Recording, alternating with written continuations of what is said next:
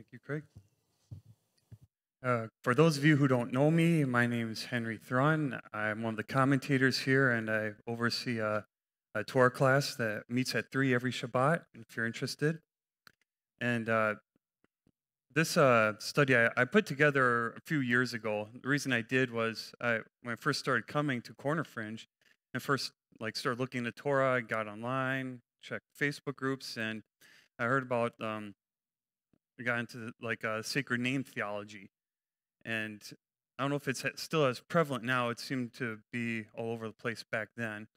But I think this is a good timing for this one, because in the Torah class, we last week we started going through the 10 Commandments. Decided to go back to kind of fundamentals, and we covered the first 2 commandments last week.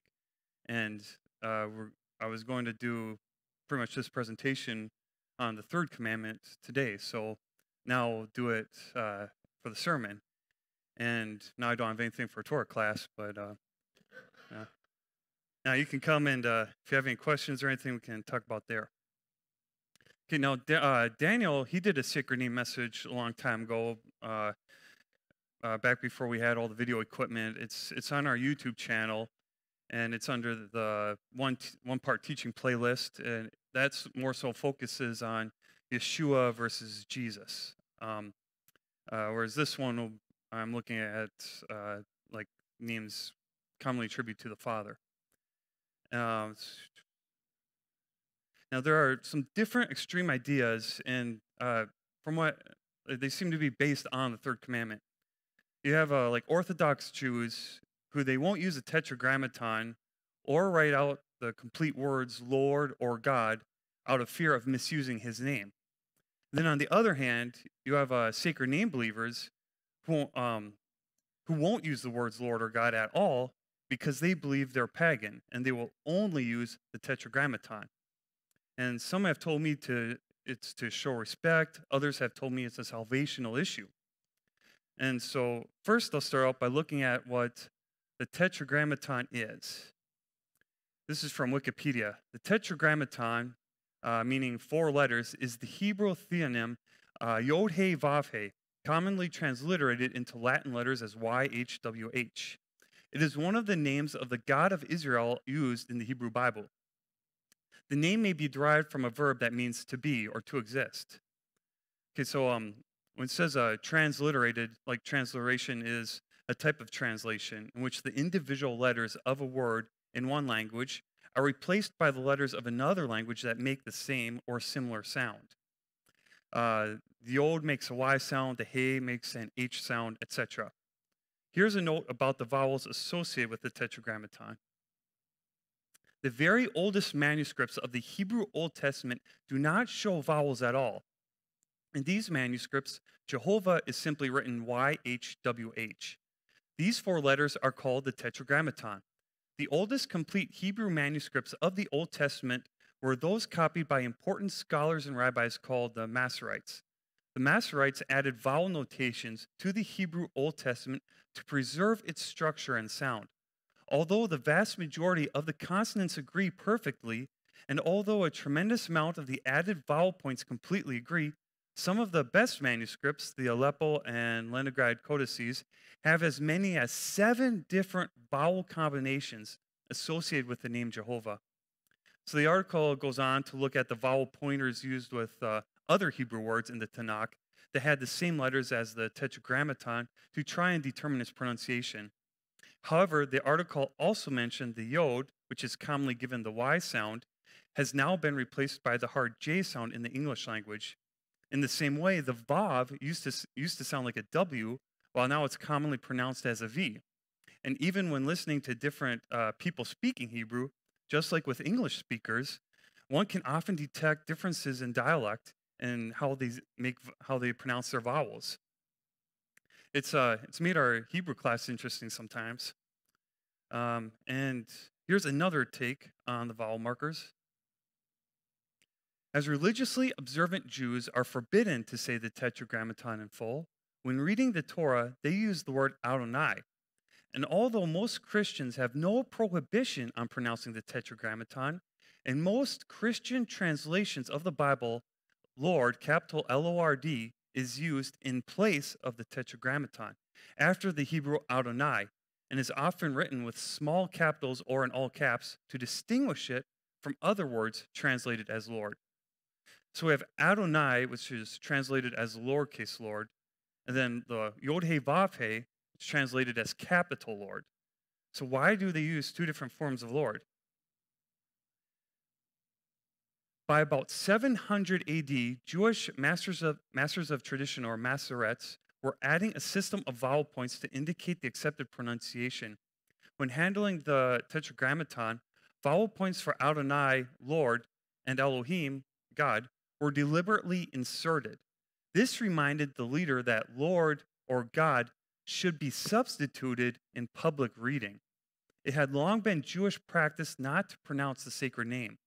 When translations were made into Greek and later Latin, it became accepted practice to substitute words such as Lord in the translation. The first English versions from the Latin simply passed on this earlier decision. So since the vowel pointers were added later and were actually taken from different words, this would indicate we have no way of knowing exactly how it was originally pronounced. Now, I've heard there's debate on this point, which makes sense since there's such controversy over this topic. I once saw a video as blasting the King James translators for hiding God's name when they translated the Bible to English.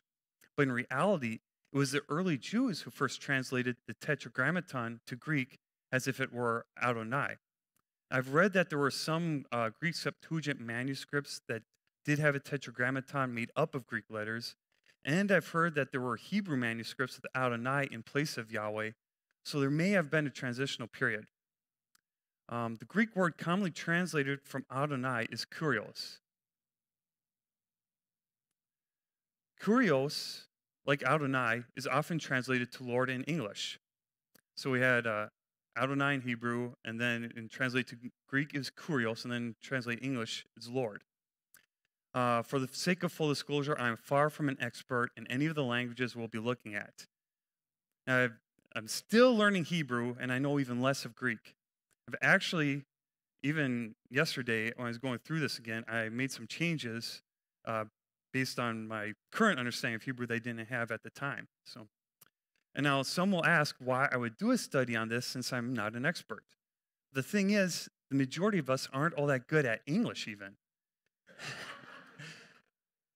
And much less other languages, but we still need to make decisions about how we practice the faith.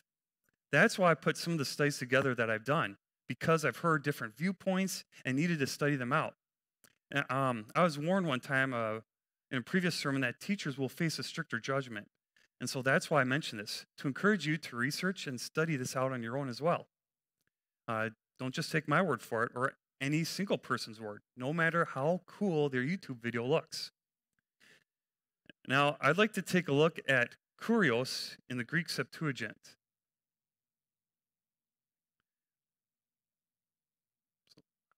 Now, the Septuagint, and I'm sorry, I'm throwing out a lot of terms, so I'm trying to give definitions as I go here. I'm sorry, I think I went long. Okay, the Septuagint from the Latin Septuaginta, or 70, is a translation of the Hebrew Bible and some related texts into Koine Greek. Now, Koine, from my understanding, meant the common Greek at the time. As the primary Greek translation of the Old Testament is also called the Greek Old Testament. This translation is quoted a number of times in the New Testament. It's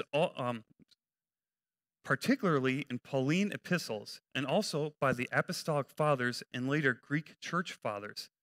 The title, the translation of the 70 and its Roman numeral acronym LXX refer to the legendary 70 Jewish scholars who solely translated the 5 books of Moses as early as the 3rd century BCE.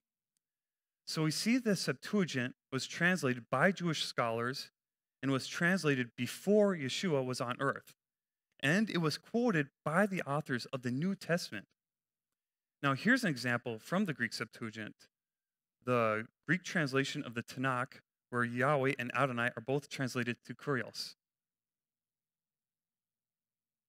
I think my clicker's not working. There it goes. Okay, so the New Testament Greek only uses the word kurios.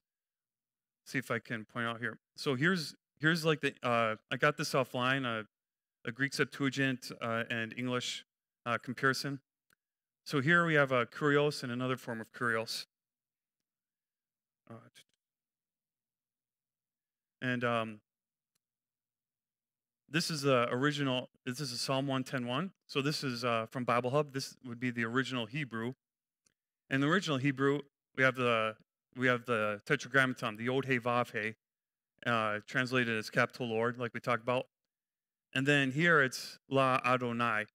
And now the law is added. This is extra Hebrew, but it's an inseparable preposition is called. Like instead of having a word for as or like, they'll just add a letter to the front. So this is actually Adonai.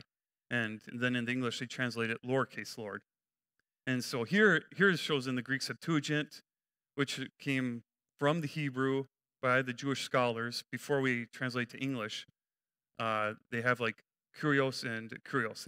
It's a little bit different form that happens in Hebrew too. So then in English, we have, they just use Lord in both cases.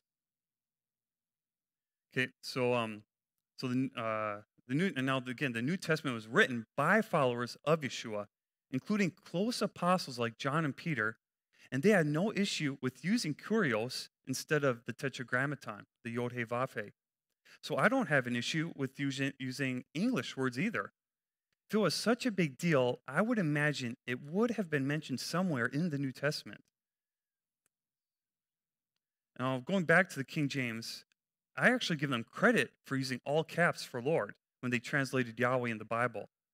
They used the Greek Septuagint to help them, and seeing the difference with the Hebrew, they made a distinction when writing the English. Now, I've heard some sacred namers cite the Peshitta, an Aramaic New Testament translation. The Peshitta is the standard version of the Bible for churches in the Syriac tradition.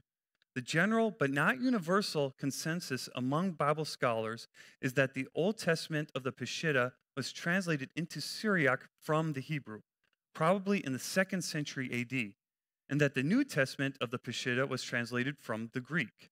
Syriac is a dialect or group of dialects of Eastern Aramaic originating in the northern Mesopotamia and around Edessa. So most scholars believe the New Testament was first written in Greek and later translated to Aramaic. But I have talked to sacred namers, and when I say sacred namers, I hope that's not an offensive term. I don't think it is. But and they say that the opposite is true, that the Peshitta was written first because that's the language the 1st century Jews spoke. And now, since I don't know Aramaic and am unable to read the Peshitta, I did some more looking around on this topic, and I found this article, an article that says, there, no. Katie, are you back there too yet, or? Okay, there it goes. Okay, it said, however, unlike the Koine Greek of the New Testament, the Aramaic of the Peshitta does not reflect language of the 1st century, but of the 4th and 5th centuries. So this article states that the Peshitta was probably written in the 4th or 5th centuries, while the Greek was written during the 1st century, the time of the apostles. Also, the majority of the New Testament texts we have now are in Greek. Okay, and then the article also states Maria is also the Aramaic word used as a substitute for Jehovah or the Tetragrammaton in the Peshitta. Again, this is very similar to the words used in the Greek New Testament. The Greek New Testament also uses the Lord to represent the Tetragrammaton and to name Christ Jesus, who is the Lord.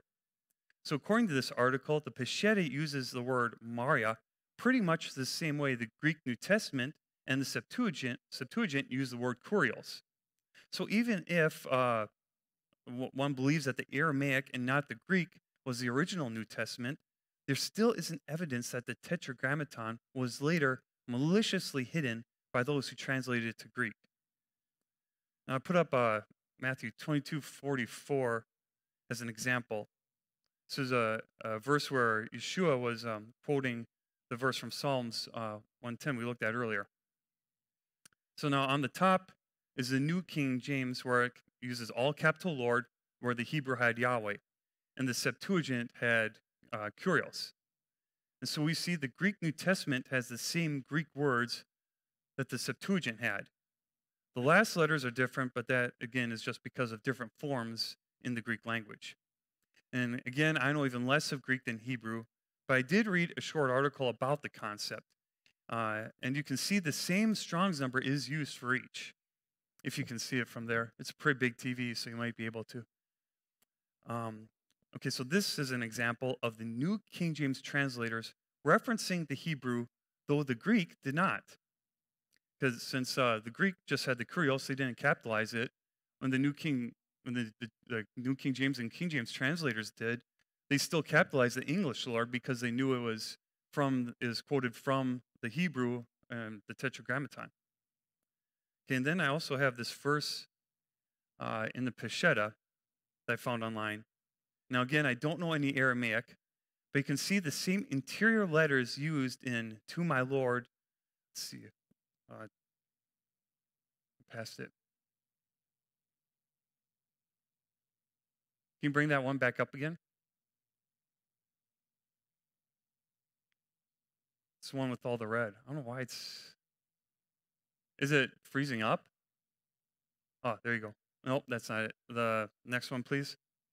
Okay. Let's see. I'm sorry, I was producing it today too, so bear with me. Okay, so we have the same interior letters used in "To my Lord." Right here. It's got kind of like a square and then this little angle with a dot over it. See, that one's used in in this capital Lord, and capital Lord. And now, okay, so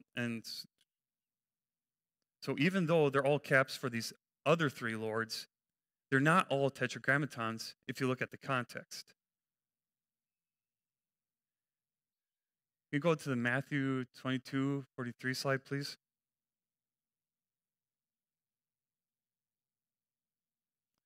If someone's able to back there, please can you try bring me some new batteries. This uses 2 AAAs. Maybe that's a problem.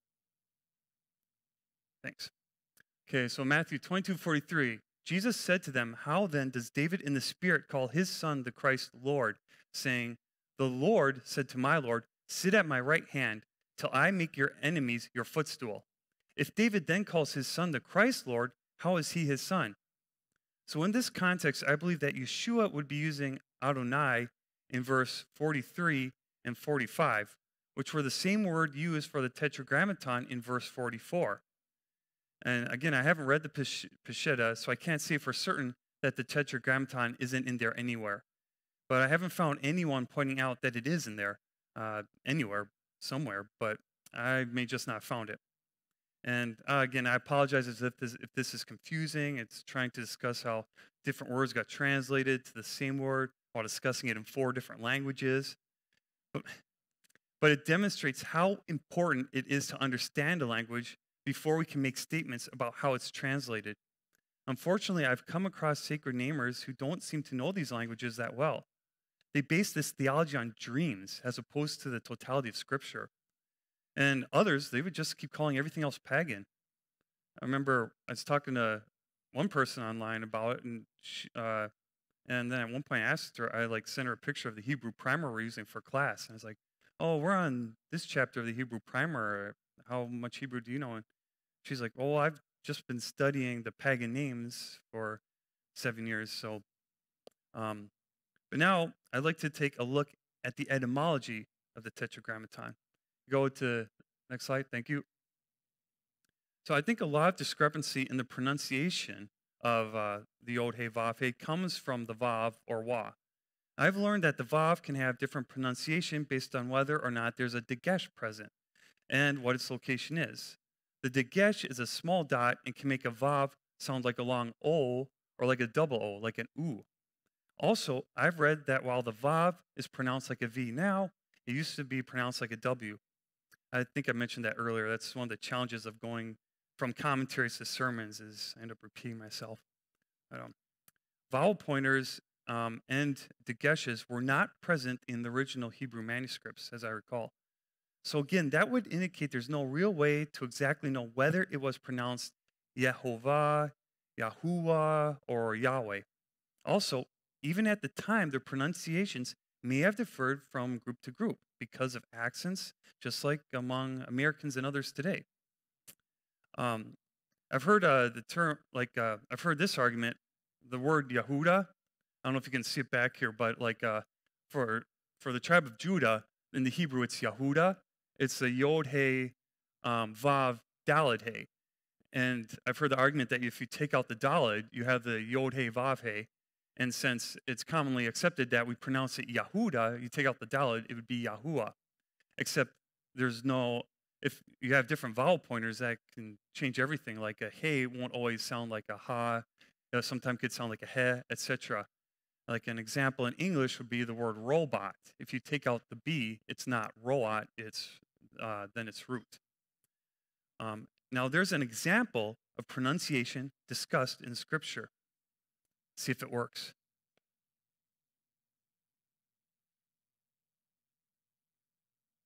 Oops. Judges 12:5. The Gileadites seized the fords of the Jordan before the Ephraimites arrived. And when any Ephraimite who escaped said, "Let me cross over," the men of Gilead would say to him, "Are you an Ephraimite?" If he said no, then they would say to him, "Then say Shibboleth." And he would say Sibboleth, for he could not pronounce it right. Then they would take him and kill him at the fords of the Jordan. There fell at that time 42,000 Ephraimites. So there's like 42,000 people that they did this test with and that failed. So in the Hebrew, Shibboleth and Sibboleth start with different letters. The sheen makes the sh sound, and the samek makes the s sound. And now, on a side note, the sheen can also make this sound, the S sound, depending on where there's a dagesh with it, on which side it is. But like for this passage, it actually used the samek for Sibboleth, which, as far as I know, can only be the S sound. And as Daniel addressed in his teaching on the history of his name, on the sacred name teaching I mentioned earlier, there are people who also say you can only be saved by calling God's son Yeshua, Yehoshua, or Yahshua. Now, if this were the case, people like these Ephraimites would be doomed. If the Tetragrammaton had a het, which makes a het sound, I'd be in trouble. I can't really, I'm not doing it right. But the point of bringing this up is to show that even back then, among the same language, there were different accents, like today. And also, this demonstrates the authors of the Bible had the concept of distinguishing different sounds. If the correct pronunciation of the Tetragrammaton was required for salvation, I believe it would have been meticulously laid out somehow in the Bible. Deuteronomy 13:11, "For this commandment which I command you today is not too mysterious for you, nor is it far off.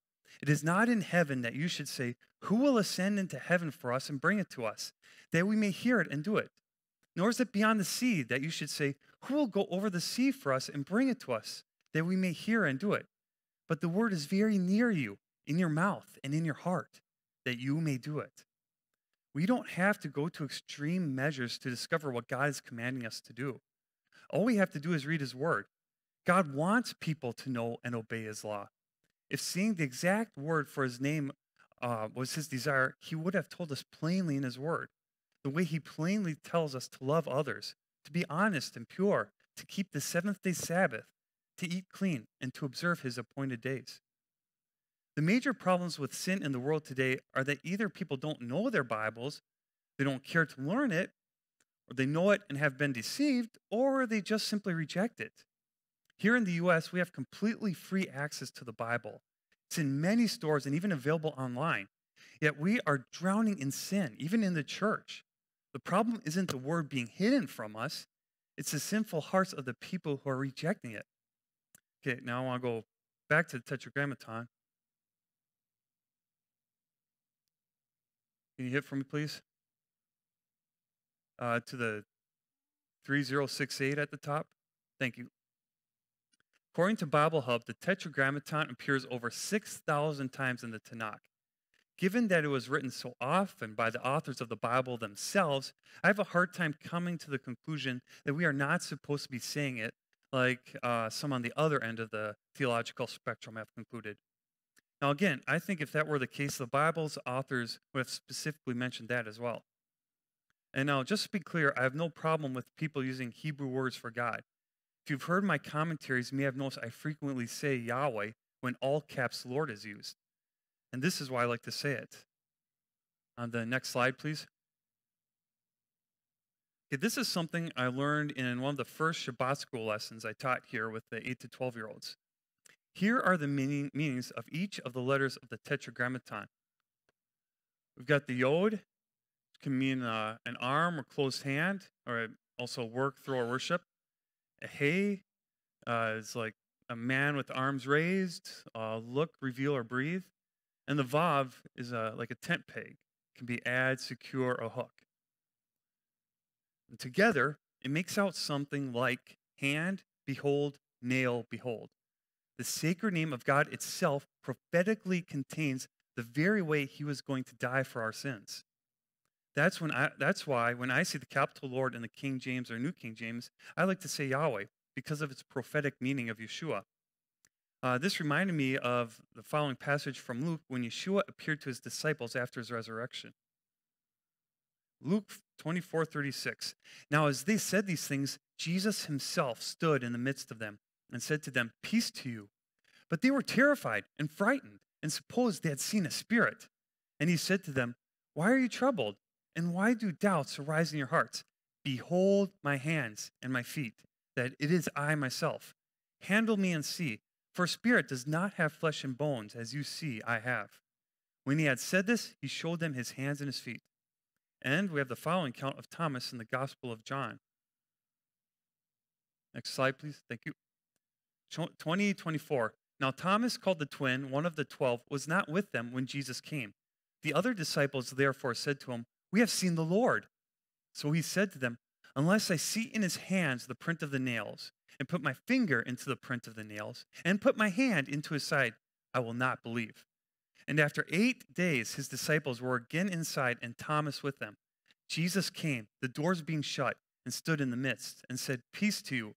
Then he said to Thomas, "Reach your finger here, and look at my hands, and reach your hand here, and put it into my side. Do not be unbelieving, but believing." And Thomas answered and said to him, "My Lord and my God." Okay, and now, after laying down all that about the Tetragrammaton, I'd like to look at the third commandment. So getting into what we were talking about with our new to Torah class. Next slide, please. Okay, it's in Exodus 20, verse 7, and Deuteronomy 5:11. "You shall not take the name of the Lord or Yahweh your God in vain, for the Lord will not hold him guiltless who takes his name in vain." Okay, so what does it mean to not take the name in vain? That's kind of a question we ended our class with last week. Okay, so let's look at the Hebrew. Just like here in the New King James English, the Hebrew is letter for letter the same. Tissa is translated take here. And it's kind of hard to see, but I'll be going over the the main words here. So for take, it's tissa. And the Strong's number is 5375, and it has a definition of lift or carry or take. It appears over 600 times in the Tanakh. I've got several samples listed here. It can be translated as bear. It's like, for example, greater than I can bear. It's used a lot for lift up with eyes, like he lifted his eyes up. And again, for lift up, like lifting up a lad or lifting up a person. And these are just a few examples, but we see it appears to indicate something on a grander scale than a simple manner of speech. And in vain is lashav. The in is a lamed. So according to Strong's, it means emptiness or vanity. It's only used about 50 times in the Tanakh, the first time in the commandment in Exodus we're looking at now. Some other King James and New King James examples would include false, as in a false report or false witness. or futility is another way. Deceitful in describing men. Okay, I think these translations on this following slide better convey the meaning of this commandment. Okay, Young's literal translation, thou dost not take up the name of Jehovah thy God for a vain thing, for Jehovah doth not acquit him who taketh up his name for a vain thing. Or the Amplified Bible, you shall not take the name of Yahweh your God in vain, that is, irreverently, in false affirmations, or in ways that impugn the character of God. For Yahweh will not hold guiltless, nor leave unpunished the one who takes his name in vain, disregarding its reverence and its power. Okay, and here's a passage that seems to me to demonstrate what the third commandment is really about. Ezekiel 13:3. Thus says the Lord Yahweh, woe to the foolish prophets who follow their own spirit and have seen nothing. O Israel, your prophets are like foxes in the deserts. You have not gone up into the gaps to build a wall for the house of Israel, to stand in battle on the day of Yahweh. They have envisioned futility and false divination, saying, thus says Yahweh, but Yahweh has not sent them. Yet they hope that the word may be confirmed. So futility here is shav. We see God rebuking them for saying that he spoke through them when in reality he didn't. Next slide, please. Have you not seen a futile vision, shav? And have you not spoken false divination? You say, Yahweh says, but I have not spoken. Therefore, thus says the Lord Yahweh, because you have spoken nonsense and envisioned lies, therefore I am indeed against you, says the Lord Yahweh. Okay, God further, now I think I touched on this later, but something else they do in the English, like if it's Adonai Yahweh, they'll translate the Adonai as Lord, but instead of doing Lord, Lord, they'll do God in all capital letters. Okay, so God further states that they were using his name to spread deceitfulness. In verse 9, my hand will be against the prophets who envision futility and who divine lies. They shall not be in the assembly of my people, nor be written in the record of the house of Israel, nor shall they enter into the land of Israel. Then you shall know that I am the Lord Yahweh. In this passage, the word shav came up 4 times, and it's all about prophets deceitfully claiming God was speaking through them. I'll get concerned when I hear people say stuff like, God told me this, or the Holy Spirit told me that. It was a rather common occurrence at a church I used to go to, pretty much to the point where personal divine revelation was sought more than Scripture.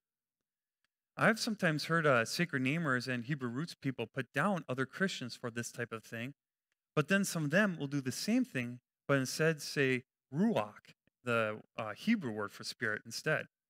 Like it's actually the Holy Spirit because they say it in Hebrew instead of English.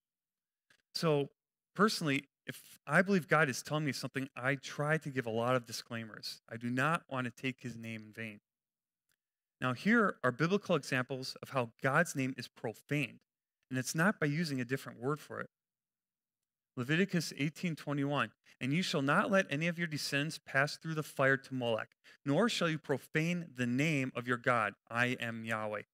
Leviticus 20, verse 3, I will set my face against that man and will cut him off from his people, because he has given some of his descendants to Molech, to defile my sanctuary and profane my holy name. Here we see that offering children as sacrifices to Molech profanes God's name. Leviticus 19:11, you shall not steal, nor deal falsely, nor lie to one another, and you shall not swear by my name falsely, nor shall you profane the name of your God. I am Yahweh. You shall not cheat your neighbor, nor rob him. The wages of him who is hired shall not remain with you all night until morning. You shall not curse the deaf, nor put a stumbling block before the blind, but shall fear your God. I am Yahweh. Another example of using God's name deceitfully is here. Now, I can't think of any time in Scripture where God was rebuking people for using other words to identify him. It's my impression that people are using meanings for words in this commandment that aren't intended by the authors of the Bible. I read a Sacred Name Believers post one time dismissing the idea that when the commandment says name, it means fame. He gave no explanation for dismissing the idea, and I believe it has quite a bit of merit. For example, when people say they do something in the name of the law or the name of the king, And we see the word name used in Scripture to indicate something other than just the literal word used for a name. Next slide, please. The Hebrew word for name in the third commandment is Shem. Often you may hear Orthodox Jews refer to God as Hashem, meaning the name. The Ha means the. And this is because, like with not fully writing out Lord or God, they don't want to accidentally misuse his actual name. Shem is used over 800 times in the Tanakh, and most often means simply name, as in the label someone or something has, like Henry. Here's one example. Exodus 3:13. Then Moses said to God, indeed, when I come to the children of Israel and say to them, the God of your fathers has sent me to you, and they say to me, what is his name? What shall I say to them? And God said to Moses, I am who I am. And he said, thus you shall say to the children of Israel, I am has sent me to you. Moreover, God said to Moses, thus you shall say to the children of Israel, Yahweh, God of your fathers, the God of Abraham, the God of Isaac, and the God of Jacob has sent me to you. This is my name forever, and this is my memorial to all generations.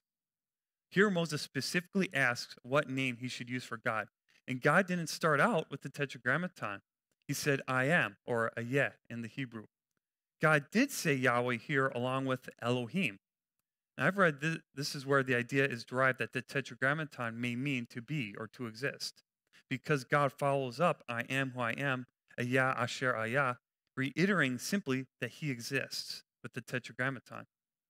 And we see in the last line, he says, this is my name forever, and this is my memorial to all generations, making that connection between name and memorial, or name and fame. Let's look at some of the other uses of the word Shem. Genesis 6:4. This is like what Daniel was talking about last week. There were giants on the earth in those days, and also afterward, when the sons of God came in to the daughters of men, and they bore children to them. Those were the mighty men who were of old, men of renown. Renown is Hashem. 11:4. And they came, and they said, come, let us build ourselves a city and a tower whose top is in the heavens. Let us make a name for ourselves, lest we be scattered abroad over the face of the whole earth. Genesis 10:32 indicates that they, here in Genesis 11:4, were the sons of Noah. So they already had a literal name and individual names. By creating this outlandish tower, they were trying to build up fame or renown for themselves. Let's go to Exodus 34:5. Now Yahweh descended in the cloud and stood with them there and proclaimed the name of Yahweh.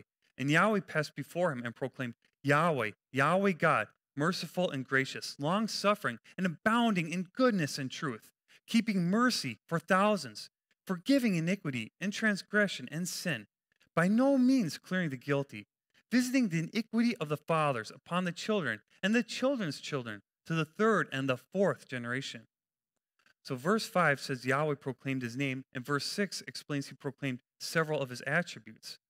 So again, this would appear to indicate, at least in this instance, that name is more than just a label. It actually appears to be his fame, like the other person I mentioned dismissed before. And this shows part of taking God's name in vain would be denying these attributes of him. If we denied he's merciful, gracious, long-suffering, forgiving, yet just, we are taking his name in vain. Exodus 34:14.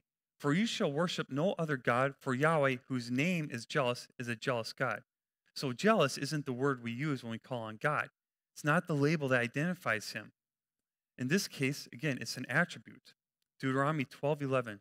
Then there will be the place where Yahweh your God chooses to make his name abide. There you shall bring all that I command you.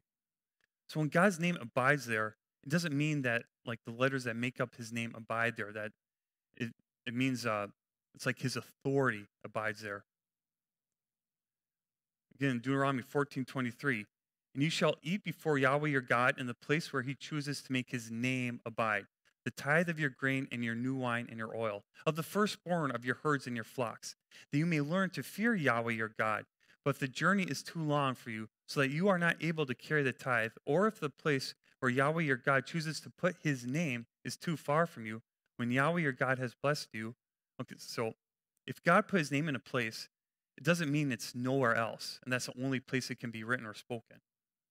So I'm sorry if that I don't want to come across like snark or anything. I'm just trying to demonstrate, make a point about what the meaning of name is.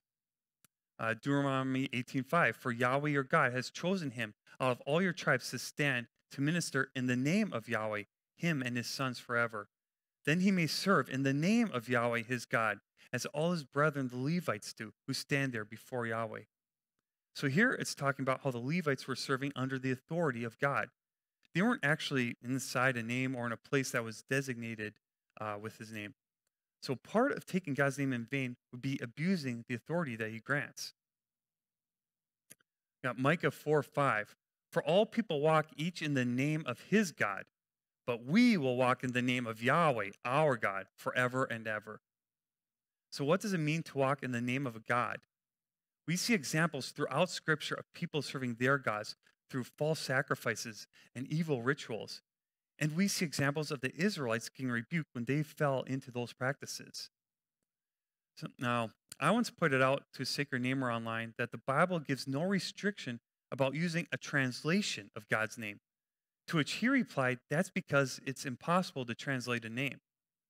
Now, here are just two of the examples in Scripture that would indicate otherwise. Acts 9:36. At Joppa, there was a certain disciple named Tabitha, which is translated Dorcas. This woman was full of good works and charitable deeds, which she did. And then Acts 13:6. Now, when they had gone through the island to Paphos, they found a certain sorcerer, a false prophet, a Jew whose name was Bar-Jesus. Verse 8. But Elymas the sorcerer, for so his name is translated, withstood them, seeking to turn the proconsul away from the faith. So now, according to Bible Hub, Tabitha is a Chaldean word and Dorcas is a Greek word. Bar-Jesus is English for the Greek word Bar-Jesus, which is the transliteration of the name of Aramaic origin Bar and Yahoshua. And Elymas is derived from either Aramaic or Arabic origin. So with all this transliteration and translation going on, I would think that God would have given specific instructions if this were indeed a salvational issue. After all, the languages were confused back at the Tower of Babel in Genesis, well before the commandments were given at Mount Sinai. The issue of whether or not it's okay to say God's name in different languages would have come up back then. Now I'd like to take a look at some of the other words used for God. Some of these we've already mentioned. Like we have Elohim. Someone on Facebook mentioned to me that he was surprised when he learned that Elohim wasn't the name of God. So we see there is still some confusion out there. And now I'd like to show some examples of Elohim used in the Bible. I have Genesis 1:1. In the beginning, God created the heavens and the earth. Now, I've heard the argument that God isn't actually his name, so flippantly using the word God is not actually taking his name in vain. But we see here, Elohim is the word used for when he is introduced in the very first verse of the Bible as the creator of everything. He is often referred to as Elohim, or in English, God. So if he is your God, and you're using the word God as a swear word, you're taking his name in vain. Remember, we just looked at how a name isn't just a specific single word that's used as an identifying label. Genesis 2:4. This is the history of the heavens and the earth, when they were created, in the day that Yahweh God made the earth and the heavens. Here we see Elohim and Yahweh used together, another thing that's common in the Bible. Then Exodus 20:3. You shall have no other gods before me. This is an example of the word Elohim used for false gods. I read a blog once where someone noted how a certain Bible translation would transliterate the word Elohim when it was referring to Yahweh. So they would put like the Elohim. But it would translate it to the English word God if it was referring to other gods. So like in Exodus 23, they would translate it like that versus Genesis 1:1, they would say in the beginning Elohim. The author of the blog found this practice to be disingenuous, and I have to agree. Who are we to create a restriction that the Bible's original authors didn't practice? Now, another word that we discussed earlier is Adonai. This is often translated to Lord when referring to Yahweh, as we talked about earlier. Here's some examples of Adonai in the Bible. I have Genesis 15:2. But Abram said, Lord God, or Adonai Yahweh, what will you give me, seeing I go childless? and the heir of my house is Eliezer of Damascus. In Genesis 18:27, then Abraham answered and said, indeed now, I who am but dust and ashes have taken it upon myself to speak to the Lord. Now, okay, I think I already covered that.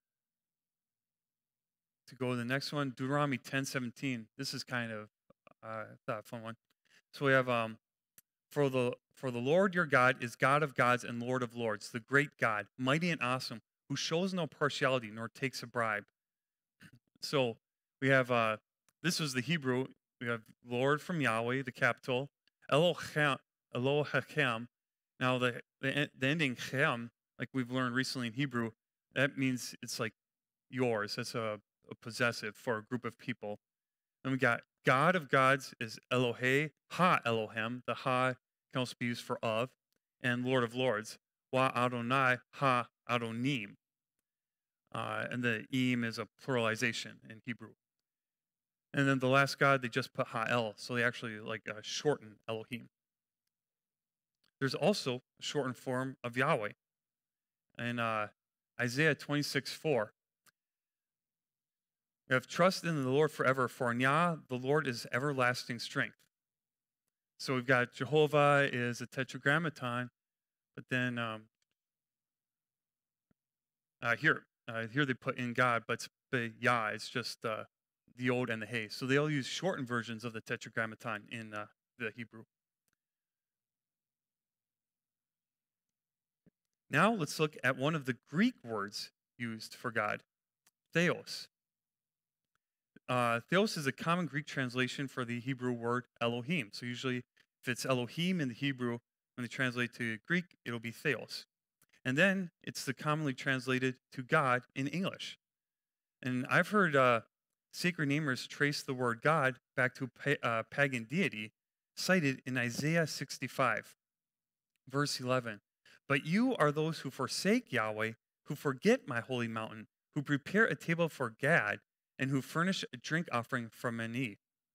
So the name Gad here is a transliteration of the Hebrew word which means troop or fortune, as shown in this footnote. This is further supported by Bible Hub. The next slide. Okay, yep. So here we have fortune is for fortune, Lagad. Now let's look at the Strong's definition. Now the only other time mentioned by Bible Hub that this word appears in Scripture is Genesis 30, verse 11. Next slide, please. Then Leah said, a troop comes.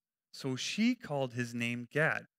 So Leah named her son Gad, or fortune. The name of Gad for the tribe appears over 70 times in Scripture.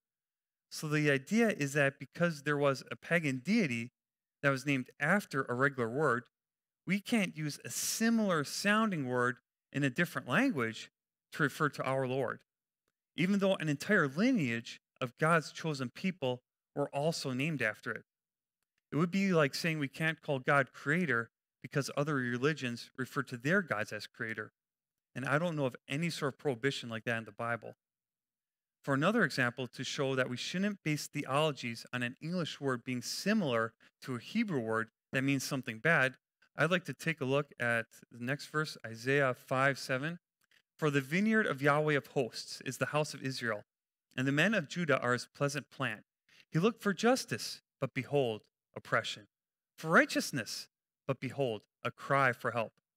Now you won't see the significance in the English, but if we look at the bolded words in the original Hebrew, see, accidentally create a new slide. We have justice is mishpat. Oppression is mishpak. So there's only, the last letter is the only difference. This is just an added letter for but. And then righteousness is la zedakah. And a cry is ze'akah. Again, there's just one letter difference. Hebrew itself has similar words that mean opposite things. Now, there's a lot we can learn from the original language, but we can't come up with theologies that aren't supported elsewhere based on grammatic nuances. The Bible doesn't warn against using other languages' words for God. And the authors and early translators even use Greek words like kurios and theos. Now I'd like to look at some examples of theos. Let's see, John 1:1. In the beginning was the Word, and the Word was with God, theos, and the Word was God. Acts 17:23. For as I, Paul, was passing through and considering the objects of your worship, I even found an altar with this inscription, to the unknown God, or theos. Therefore, the one whom you worship without knowing, him I proclaim to you. So in John 1:1, when he was referring to the creator of the universe, he used the word theos. And this account in Acts 17:23, Paul was talking to men in Athens who asked to hear his doctrine. Rather than instruct them that they were worshiping the wrong God because they were using the Greek word for him, he appealed to the fact that they did acknowledge a God. A sacred namer once told me the idea of a Pharisee like Paul writing scripture in Greek was laughable. But I wondered why that would be. The main language of the day was Greek, like English is now. The Tanakh was translated to Greek, like we looked at earlier. Like when my family visits Kenya, almost all the signs are in English, and most everyone knows English and uses it. But a lot of people also use Swahili regularly. I imagine the Jews during the time of Yeshua and his disciples lived in a very similar situation. Consider the following exchange in Acts 21, verse 37. Then, as Paul was about to be led into the barracks, he said to the commander, "May I speak to you?" He replied, "Can you speak Greek?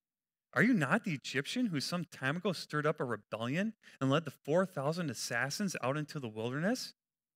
So the Greek commander here was surprised when Paul spoke Greek to him because he mistook Paul for an Egyptian.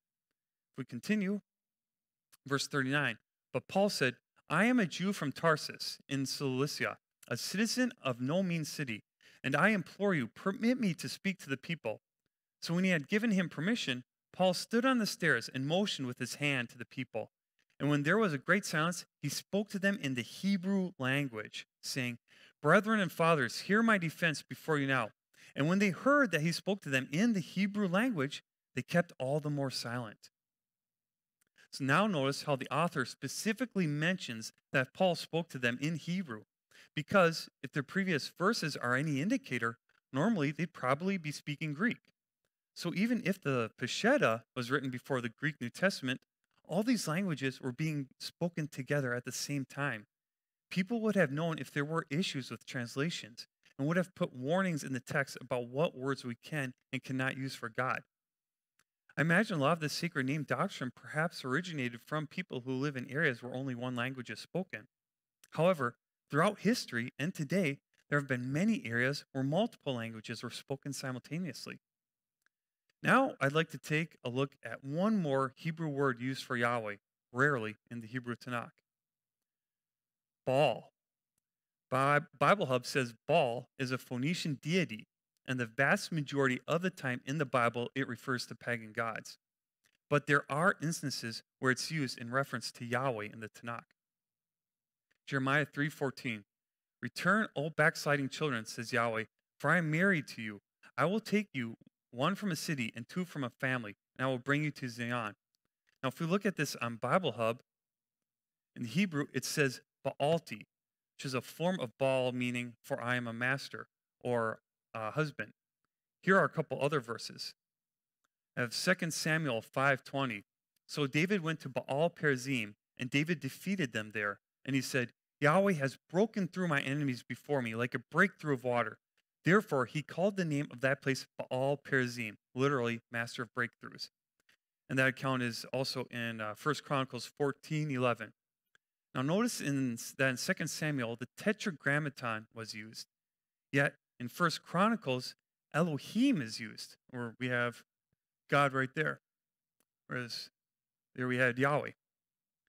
And it's not that they stopped using the tetragrammaton by the time of the book of Chronicles, because it appears elsewhere in the book, even in that chapter. It's just another indication the biblical authors themselves didn't hold to the idea it was vital to call God strictly Yahweh as a sacred name theology will claim. So anyway, if Baal is a pagan deity, why did David name places using that term where God performed breakthroughs for him? We see the footnotes state that Baal means master. Let's see, next slide, please. Baal was a title and honorific meaning Lord in the Northwest Semitic languages spoken in the Levant during antiquity. From its use among people, it came to be applied to gods. The Hebrew scriptures, compiled and curated over a span of centuries, include early use of the term in reference to their god Yahweh, generic use in reference to various Levantine deities, and finally, pointed application towards Hadad, who was decried as a false god. Next slide, please. It was the program of Jezebel in the 9th century BCE to introduce into Israel's capital city of Samaria her Phoenician worship of Baal as opposed to the worship of Yahweh that made the name anathema to the Israelites. At first, the name Baal was used by the Jews for their god without discrimination. But as the struggle between the two religions developed, the name Baal was given up by the Israelites as a thing of shame. And even names like Jerubbaal were changed to Jerubbosheth, but Hebrew Bosheth means shame. Next slide, please. Eshbaal became Ishbosheth, and Meribbaal became Mephibosheth. But other possibilities also occurred. Baaliada is mentioned renamed as Eliada, and Gideon's name Jerubbaal was mentioned intact but glossed as a mockery of the Canaanite god, implying that he strove in vain. So we don't have to be worried if a word was derived from another word or the way it was used changed. I don't see anywhere in Scripture people being concerned about etymology, translations, or the slang at the time. We see the opposite in practice here, where the biblical authors themselves went along with how languages changed, even to the extent of changing someone's name due to how the current society was using a word. I looked up other instances of the word Baalti from Jeremiah 3:14 at Bible Hub. It is also used for husband and married in other circumstances in regards to humans. So the New King James of Jeremiah 3:14 appears to also be accurate. I bring this up to demonstrate that words in Hebrew, just like in English, can have different meanings. We have people today who make huge deals over how others use certain words in English. But we see the authors of the Bible over all those years never had such qualms. I also brought up this example to show languages and nuances within them have been changing pretty much since the beginning of time. Here are a couple examples from Scripture of customs changing. Ruth 4:7. Now this was the custom in former times in Israel concerning redeeming and exchanging. To confirm anything, one man took off his sandal and gave it to the other, and this was a confirmation in Israel. And 1 Samuel 9:9. Formerly in Israel, when a man went to inquire of God, he spoke thus, "Come, let us go to the seer." For he who is now called a prophet was formerly called a seer. A term that may have been okay in the past to use for God may not be okay now, and vice versa. For example, I've heard that the word Allah is just the Arabic for the word God, but I'm not going to call our God by that name because it is commonly regarded as the God of Islam, who is definitely not the God of Abraham, Isaac, Jacob, and the father of Yeshua. I also brought this up because of a verse a sacred namer once gave me when I asked for any biblical evidence for his theology. Went to Hosea 2:16. And it shall be in that day, says Yahweh, that you will call me my husband and no longer call me my master. For I will take from her mouth the names of the Baals, and they shall be remembered by their name no more. So the person said that words like God and Lord were the names it's describing in verse 17. However, based on what we've been looking at already, and on the contrast made in verse 16, God is saying that instead of him just being our master, Baali, he's going to be much closer than that. If we read John 15:12, this is my commandment, that you love one another as I have loved you. Greater love has no one than this, than to lay down one's life for his friends. You are my friends, if you do whatever I command you. No longer do I call you servants, for a servant does not know what his master is doing. But I have called you friends, for all things that I heard from my Father I have made known to you. So I think this is a good verse to wrap up with. We show we love God, love Yeshua by doing his commandments. It's not using his Hebrew name that determines we're following him. It's our actions. And that's why things like the seventh-day Sabbath, the appointed times, and eating clean are so important. God's unique commandments are what set him apart from other gods. And those are the things that Satan has attacked so viciously and effectively. Okay, so again, I just want to reiterate that I'm no language expert and I'm still learning. Please feel free to research this on your own. And again, we'll be having our Torah class at 3. If you have any questions or would like to discuss it further, you could come meet with us then. So thanks and Shabbat Shalom.